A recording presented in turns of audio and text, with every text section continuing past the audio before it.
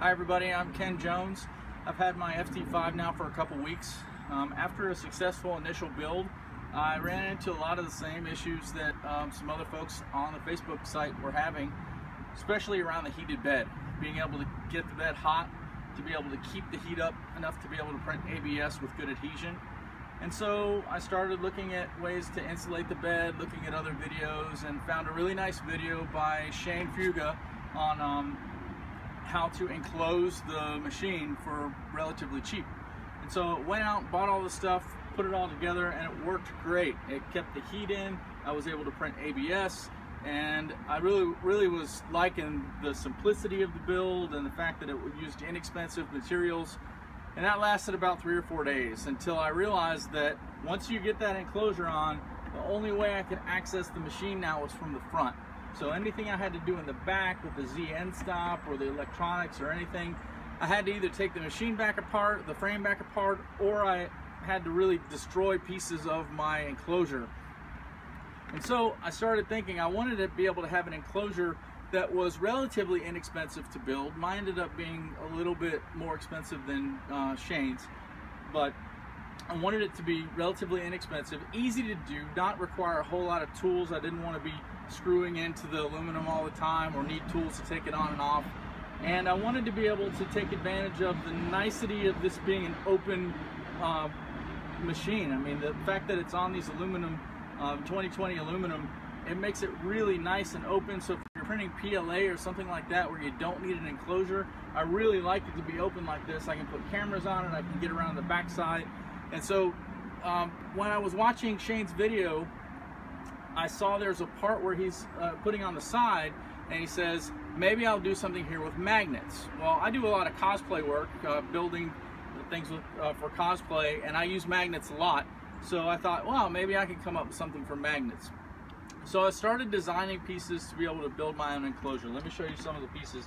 I'm going to put these parts on Thingiverse for everyone, so if you want to try this, you're welcome to. The first thing I built was a set of hinges, and so this part of the hinge actually snaps right into the 2020 aluminum, and this piece wedges onto either a piece of foam core, I'm using corrugated plastic, you could use acrylic or plexiglass, anything that's about 1/4 inch or 7 millimeters, and that gives you the ability to hang a piece of board off of the front, back side, whatever the machine, and you can have a door. And I've also got a door handle on there, I'll show you later. And then to be able to hold the panel on, I came up with these magnetic things. The ones that are actually on there now, the part that's on the 2020 is 2 magnets deep. But you can see the way these work is they have these little trays, and inside the tray are these neo magnets that you can get from Michael's or other craft stores. So you just put the magnet in the tray, you snap this part onto the 2020, you put this onto the piece of foam core or plastic or whatever you're using, and now you've got a way to keep that on. Now I recommend once you get it all set up and everything the way you want it, put a little dab of CA glue or something in here to keep these little drawers from popping all over the place. I also made some windows that you just cut a hole in the foam core or plastic and slide that in, and that's for where the USB cable goes in or where the power cable goes in. So let me show you how the enclosure goes together, and then I'll talk to you a little bit about some of the issues that I've had building this, tinkering with it, and prototyping. So really, the only thing that even takes a little bit of time are the hinges. And these are set up so that you don't really have to take these off.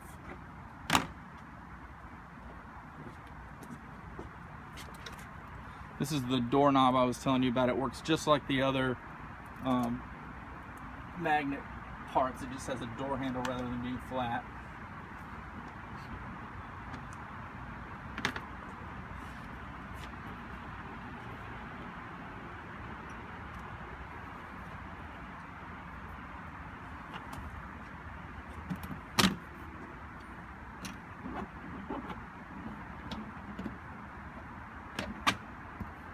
And that's it. Now you've got a machine that's enclosed.